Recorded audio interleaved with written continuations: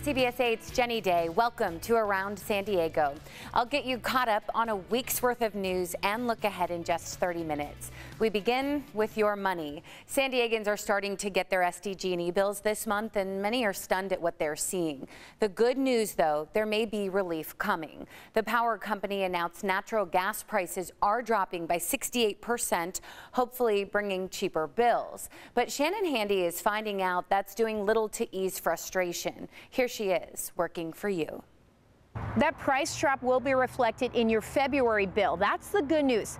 The bad news, I spoke with customers who say they're still trying to catch up from January when bills were the highest they've ever seen. I think it's welcome news. That welcome news, says SDG&E spokesperson Anthony Wagner, is starting February 1st. The price of natural gas is dropping by 68%. The gas rate for our San Diego Gas and Electric customers went from $5.11 in January to $2.77 in February. So what will that look like on your bill? Wagner told me the typical residential customer's gas bill is expected to decrease to $110 in February from $225 in January. This price drop is a result of changes in the market. By law, SDG&E sells gas for what they buy it for, but as a lot of our viewers have pointed out, natural gas prices have been dropping for some time. Why didn't we see discounts prior to February 1st? In the state of California, utilities buy their gas in certain windows. San Diego Gas and Electric purchases gas for the whole month at the end of the previous month. In other words, there's a delay from when SDG&E buys gas to when they sell it to you. Wagner doesn't expect the price will jump back up in March since demand isn't as high during warmer months, so not everyone is pleased. Does that ease any of your frustrations? No, because I know how easily they can raise it again. Margaret Espiritu is one of several CBS8 viewers sharing their bills and anger towards the utility company. This month, the 90-year-old who lives alone on a fixed income is paying more than $340. And what is it normally? Half that. I feel like I'm being gouged. Reluctantly, she plans to pay the bill in full, but there's a lot of people who aren't able to. I asked Wagner what their options are. What exactly are you doing for those customers who can't afford their January bills? There's multiple tools available. I'll start with the ones that are income qualified. So care customers can receive as much as 30% discount on their bill. There's also state programs as well as nonprofits SDG&E is working with who may be able to provide direct bill relief. We get that customers are frustrated. Customers that are struggling to pay their bill, reach out to us. We'll partner with you in a tailored solution, and you don't have to get through this alone. If you'd like more information on those programs that may be able to help, just log on to CBS8.com and click on this story. Working for you, I'm Shannon Handy for CBS 8. Shannon, thanks. And another top story this week, Chula Vista has a new city council member who was not elected by voters. City leaders gathered Tuesday night and filled a vacant seat for District 3 after interviewing all of the candidates from last week's meeting. The city has appointed Alonso Gonzalez, a former land use policy analyst. Item carries 3-1 with Mayor McCann voting no. Please swear that I will support and defend. That I will support and defend. Yeah, and the mayor there, John McCann, did motion for a special election before other leaders could consider appointing a candidate, but his motion failed. Well, homeowners in Tierra Santa are scrambling to find options after Farmers Insurance canceled the property insurance for their community, citing wildfire concerns. Farmers had covered all 320 units at that complex. That equated to $127 million in property damages at a cost of $130,000 a year. The replacement policy will only cover $47 million in damages and cost more than $2 million per year, according to COA documents. Many homeowners are taking the situation into their own hands. There's a number of homeowners that have great ideas on insuring our own properties. I've actually already gotten insurance for my home. A vote is expected that would allow the COA to shift the insurance responsibility from the association to each individual homeowner. Well, the week started with wind, rain, and even snow fell in Far East County. On Monday, many people packed into their cars and headed to higher elevations to see the snow in Mount Laguna. It was an exciting time for those who visited, hoping to catch a rare sight that most San Diegans living away from those mountains certainly don't see every day. Blankets of snow covered every part of the area. And a small nonprofit out of Del Mar says the town is losing more trees than are being planted. On top of that, all of the rain gave new life to invasive plants that steal precious resources from our native plants. CBS 8's Anna Laurel has more from Native Del Mar and shows us how they're trying to clean up after the storms. I'm here in the Del Mar Canyon Preserve. This is the walking trail path that's just north of Torrey Pines State Park that leads into Del Mar. And just like all over town, there are Torrey pine trees here that the storms have tried to blow over. But this weekend, you have a chance to help fix these trees and even add more. And I'm sort of just trying my best to show what these native plants look like in unison and how this environment could really be so beautiful. 16-year-old Tyden Chanowski is trying to make one of arguably the most beautiful places in San Diego even better. With the help of his family and volunteers, he's creating walkable gardens with hundreds of native plants overlooking Torrey Pines State Park and Del Mar. We try to create this synergetic vibe between all these plants where they all rely on each other and it's sort of like one ecosystem. Oh, y'all did this? Yeah, we did everything around this area. This is great. Yeah. Here's a picture of what this area looked like 3 years ago, before Tyden created his nonprofit organization, Native Del Mar. Here it is now. You could obviously see the big difference between we've implemented soil, plants, and if you go a little bit further, some boulders.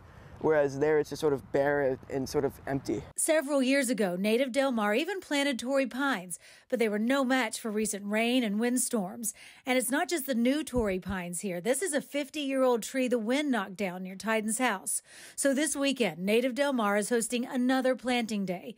They'll plant dozens of native plants and try to straighten the trees the wind pushed over. This recent storm has just made the soil so loose and the wind has just blown it over again. I found out about Native Del Mar through a nonprofit organization you might have seen here on CBS 8 called WIT. That's Whatever It Takes. Help young people activate an entrepreneurial mindset. Tyden says WIT helped him grow his small nonprofit into something with a social media following, a legit website, and a movement that's making real change on the San Diego coast. Sunday's Volunteer Day starts at 9 a.m. at the Del Mar Canyon Preserve. In Del Mar, this is Anna Laurel for CBS 8. Anna, thank you. Well, now to COVID. More than 3 years after it was first put in place, the COVID public health emergency at the federal level will come to an end on May 11th. The White House made the announcement on Monday with COVID case rates declining and treatment options available coast to coast. This COVID public health emergency has allowed the federal government to provide free COVID tests, treatments, and vaccines for most Americans. Once the public health emergency ends, some people may have to start paying, at least partially, for some of these items, such as Paxlovid, used to treat moderate to severe COVID cases. Now it's free for everybody. If you have infection and prescription, you go to the pharmacy, and regardless of your insurance status, you can get the medication. That medicine probably, it's not going to be free like that. Yeah, a separate COVID national emergency, which allowed FEMA and the Pentagon to help deploy medical supplies and vaccines, will also end on May 11th, according to the White House. Well, a cruise line is donating $450,000 to help Ukraine. Holland America Line has spent the past 10 months holding 5K fundraisers aboard its ships. This money is going to Direct Relief, a California-based nonprofit. That charity provides medical resources, and that is requested by the Ukrainian Health Ministry. An executive with Holland America told us that a lot of their crew members are from Ukraine, and they feel a sense of pride that their industry is working to help their home country. Well, there's growing concern right now about the number of people injured or even killed while trying to cross the border. According to the Consulate General of Mexico in San Diego, 42 Mexican nationals died while trying to cross the border illegally just last year. The majority were injured falling off of the border wall. The Consulate General says people need to know just how dangerous it is.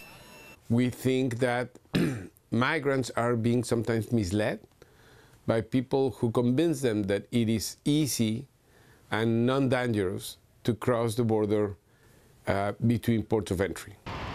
Yeah, the Consulate General says the injuries and deaths from the border wall falls have increased after the height of the wall in some places was raised from 17 feet to 30 feet.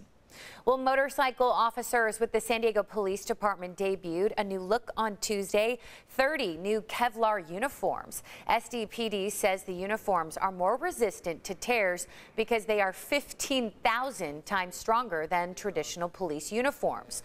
So they will better protect the officers in case of an accident. Our traditional motor uniform has been around for decades. Our uniform hasn't really progressed at all. As new fabrics come out, new motorcycle boots come out. Yeah, each officer will receive 2 pairs of pants, 2 shirts, a jacket, and boots that are expected to last 5 years. The Kevlar uniforms are custom made at a price of about $3,100. San Diego Unified students are missing school at a dramatically growing rate. Many students are now considered chronically absent. The district points to sickness, mental health, housing, and food insecurities, lack of transportation as well, and inflation as the causes. This school year, 36.7% of San Diego Unified students have been chronically absent, according to the California School Dashboard. A local psychiatrist isn't surprised by the situation. I do hear parents, casually tell me, my kid's not going to school as much, and I ask why, because I don't think there's any real good reason for that. Yeah, he says some parents are keeping kids home for mental health days, but the best thing to do is seek help from a professional or school guidance counselor. Well, the numbers are truly shocking. Heart disease and stroke continue to be the leading cause of death for women every year in the United States. During the month of February, CBS 8 has partnered with the American Heart Association to Go Red for Women. We are all wearing red to bring awareness so that women can know their numbers and protect their health. Our Heather Myers had a chance to talk to a local woman who is only 27 years old and showing signs of a stroke. She almost walked out of a health clinic before the doctor on site told her to go straight to the hospital. I love our time together as we start each happy day. With her brand new baby boy in her arms, 31-year-old Brittany Whiteman can sit back and enjoy these precious moments. The journey to get here, to be able to hold her son, has been long and tough.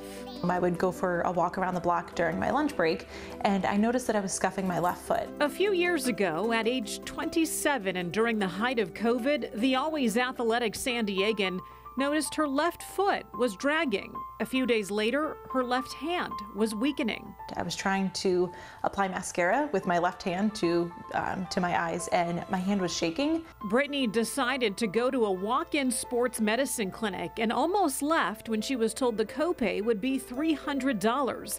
But the doctor came out to the waiting room concerned and told Brittany to go straight to the hospital. And I said, well, how serious is this? And she said, do you have a friend that can drive you? After a CAT scan and MRI, doctors were stunned to learn that the longtime runner had a brain bleed and a stroke.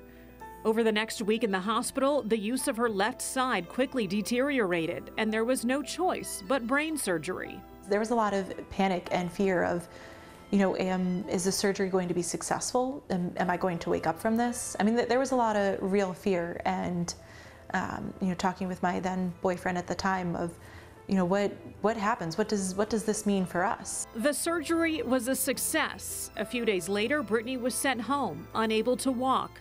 Her boyfriend, Scott, who was about to be deployed, helped her with even the most simple tasks. He bathed me, he brushed my hair, he changed me, tied my shoes, got me dressed in the day, cooked for me, cut my food. I mean, he did absolutely everything. When Scott left on deployment, Brittany's parents stepped in and months of physical therapy began. And so we're playing Scrabble, and I'm trying to pick the Scrabble pieces up and put them back into the bag. And it is very uncoordinated. Cell phone video captured Brittany's remarkable road to recovery. Over the course of 6 months, she was able to regain her strength and the use of her left side. By the time he came home, I was walking.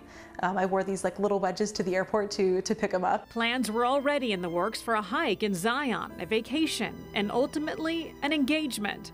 On their wedding day, Brittany's goal was to be able to wear heels and dance with her new husband. I had a big ball gown dress. I felt like Cinderella. My husband was in his military uniform, so it truly felt like, you know, Prince Charming. It's been a long road for Brittany and Scott. The simple tasks of going for a walk, pushing a stroller, the ability to hold her infant son and read him a story, all mean so much more. I was motivated by, you know, the hope of having kids one day, that, you know, I would be able to play with them and, you know, live a relatively normal life.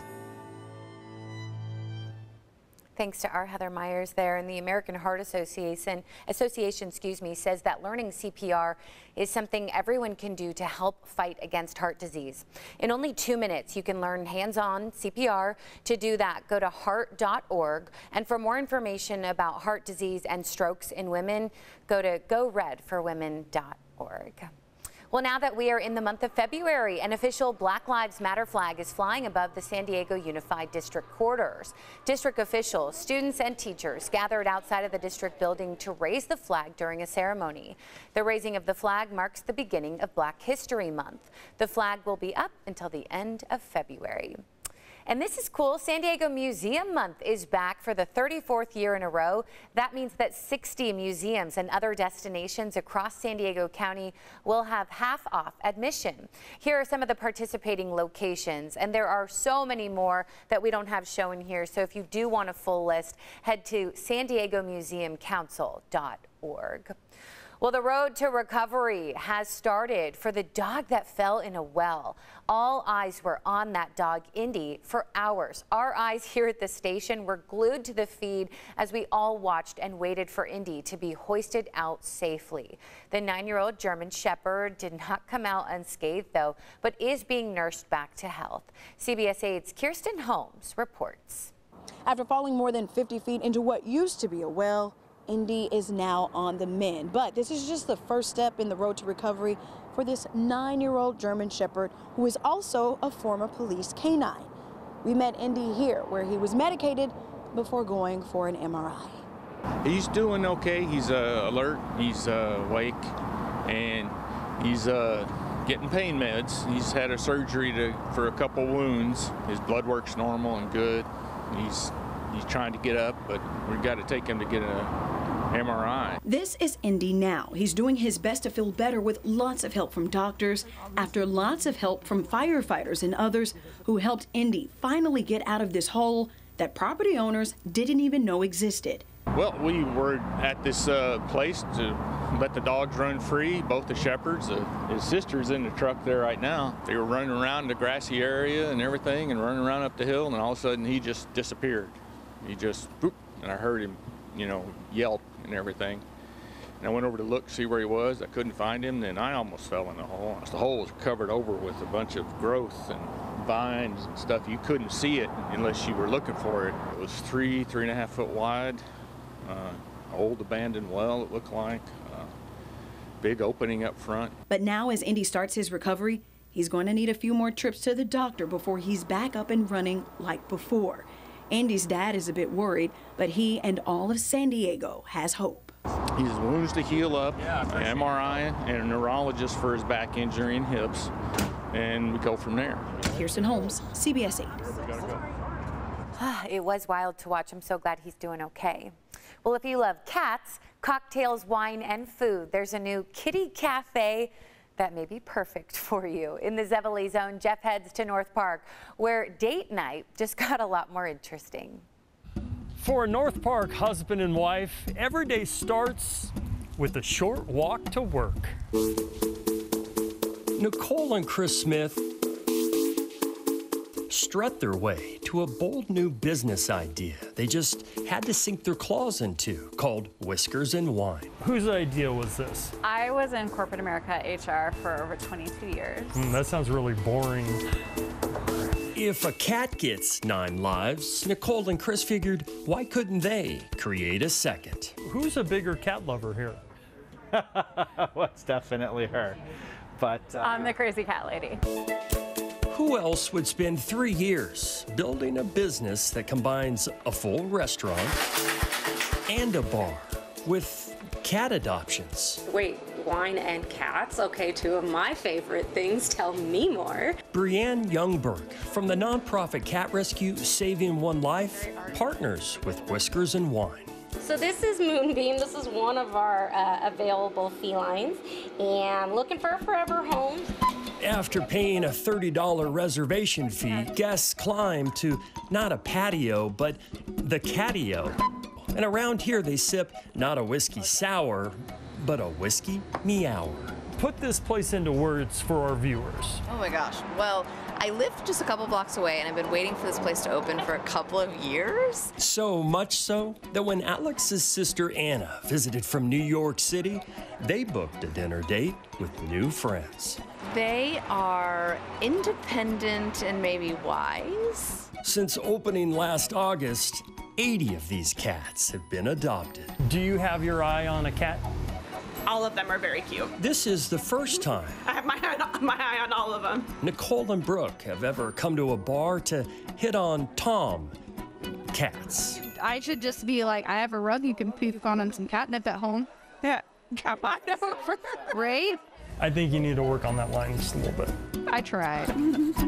Whiskers and Wine might just be America's only fully licensed cat liquor lounge. Most cat cafes are focused on coffee, tea, a morning experience. This place is all about the nightlife, except on Saturday and Sunday mornings when they stretch it out with cat yoga. We basically say this is a cat resort, we're just their guests. So if you're looking for the coolest of all date nights, cocktails and cats. Yes, absolutely. My two favorite things. the cats officially out of the bag. I just can't get enough. In the Zevely Zone. Better than corporate America? Yes. Very happy. Jeff Zevely, CBS 8. Love it. Whiskers and Wine is also looking for foster families and volunteers. For more information, visit the Zevely Zone on CBS8.com. Well, instead of leaving your dog at home all day while you go to work, you might consider sending your pet on a pink party bus. Jeff now rides along with Precious Pet Care. If you're a pet owner with a busy work week, we've got a door-to-door doggy service for you. We call it the Magic Pink Bus. Johnny Madrid never gets tired of the looks. People tend to be a little flabbergasted at first. They're kind of like in shock, like, what? A pink bus? All aboard. This is Moose. That is Fire. We do half days and full days. Hello, Archie! Precious Pet Care started off as a side hustle for Layla Offner. I've always had a love for dogs. The former restaurant manager discovered dogs are just friendlier than people. First of all, they don't complain. They're always happy to see you. For Layla, hello, everyone. The feeling is mutual. Hello, Joey. Joey's their favorite. Don't tell Joey that. It's, you know what I mean, got to keep the head intact, you know what I mean? While Kate goes off to work, her dog will play. I'm a huge fan of Precious Pet Care. They might think Joey's their favorite. They're my favorite. So we got Moses next, right? Yeah. Moses and Harry. Hi, guys! Hello! Pet owner Mary Jo tries not to get her feelings hurt. Well, the minute they saw him, they're like, oh, there's Layla and Johnny and the guys and girls. It's like our pals, so they know exactly what they're going to do. Come on, buddy. They're ready. It's our job to rescue them, you know? We can't have them be too lonely for too long. From La Jolla to Mira Mesa? Is this a job or is this just fun? I think it's mostly fun. There's only one rule on the pink bus, and that's every dog wears a puppy belt. Hi, Ruby! Hi! This is her favorite part of the week, and whenever she sees the bus roll up, she's just squealing with joy. 14 passengers. Let's see, 1, 2, 3, 4, 5, 6, is the Magic Pink Bus record. 10, 11. But throw in their baby. Luna loves it, as you could tell. And a reporter. You're not allowed to make out in the back of the bus, right? At least that's the way it was in elementary school. 13 passengers were having so much fun, we almost forgot our final stop was Pet Paradise. And after the bus ride, the pet care begins. In the Zeppeli zone, Jeff Zeppeli, CBS 8. Both dogs and cats, we have something for everyone. Well, he died more than 3,000 years ago, but King Tut is roaring back to life in Del Mar. Beyond King Tut, the immersive experience is just as dazzling as the treasures found in Tut's tomb. Our Brian White is at the fairgrounds for a closer look. A multi-sensory experience that will take you on a time-traveling adventure over 3,000 years ago to ancient Egypt. On this, the 100th anniversary of the discovery of King Tut's tomb, the producers of Beyond Van Gogh are bringing us a new immersive experience into the world of the Golden King like never before. You know, King Tut's tomb was actually a very small tomb. It only had 4 rooms. Mark Locke is the creative producer, and he led me on a tour through multiple galleries representing the 4 rooms of King Tut's tomb. This room in the exhibition represents the burial chamber. It was the only room with the painted walls, and as you can look around this room now, these walls have come alive.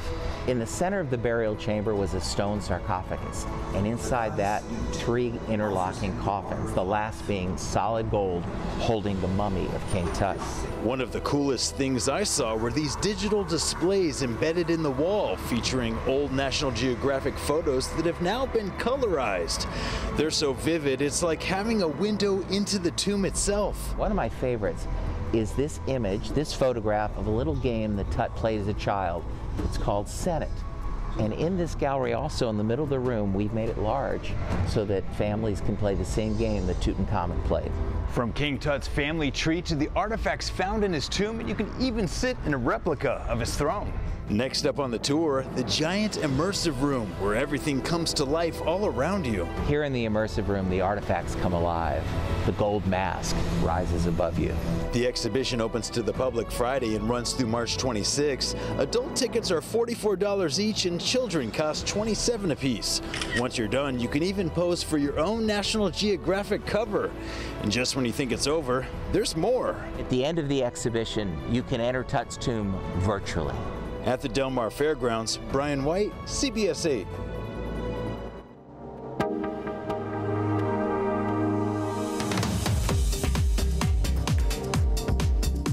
Well, you know it, people have been scrambling for eggs lately, and with the threat of the bird flu in the air, many are worried that the current shortage could get even worse. As egg prices go up, many local animal and feed stores have been getting calls from people curious about raising their own chicks so that they can have their own eggs. CBS 8's Netta Iranpour shows us what it really takes in this Earth 8 report. Come here. Emily Waddy has had these 3 chickens and a duck for about 2.5 years. Originally, we got them because it was COVID, and I just looked up things on Pinterest, what you can do in the backyard, how to make a brooding box, and it was just something to do kind of while I was working at home. Now there's a peaked interest in backyard chickens because of the nationwide egg shortage, resulting in high prices and even empty store shelves. Sometimes we have an abundance, and then every event we go to, there's going to be deviled eggs or egg salad because we have a lot. These chickens result in baskets full of delicious eggs. My bird's eggs were so much larger and so much brighter than the other eggs that were even cage-free. And as we watch Emily's chickens in their coop, you could say they have it made. They even have a heat lamp during the winter. People say chickens will eat anything you give them. That's not true. They like blackberries, but not strawberries. They like cooked quinoa, but not raw quinoa. Their favorite foods are watermelon and cucumber. If I bring out either of those foods, they just go ballistic. But they do require some patience and, like any committed relationship, getting to know each other. I think the thing that surprised me the most was their personalities. Emily checks on them daily, provides food, water, and plenty of space. I'm an animal person, so I don't think that it's okay to get an animal not knowing what you're getting into. Come on. all these worms. And for that, we turn to the Agua Hedionda Lagoon Foundation in Carlsbad. Having chickens can be a real delight, but it also comes with a good amount of work. So here we have Savannah. Samantha Passavoy is the Discovery Center manager here, and she points out having chickens does not mean a lifetime of free eggs every day. So they don't start laying eggs until they're about 6 months old, and then they lay for only actually about 2 to 4 years before they reduce their egg production. And then their production also definitely slows down in the wintertime, picks up in the summertime. Here they serve as an educational tool. Hold out your hand flat like this. There you go. The kids love visiting them. Chickens can be such an engaging animal to interact with. They have this outdoor space where people can interact with them, and they take refuge in their coop to lay eggs or sleep. Quite the luxurious room, complete with a solar panel. They have protection from any predators and a newly installed heater. We use several different types of beddings. We use a mixture of hay and wood shavings in the coop.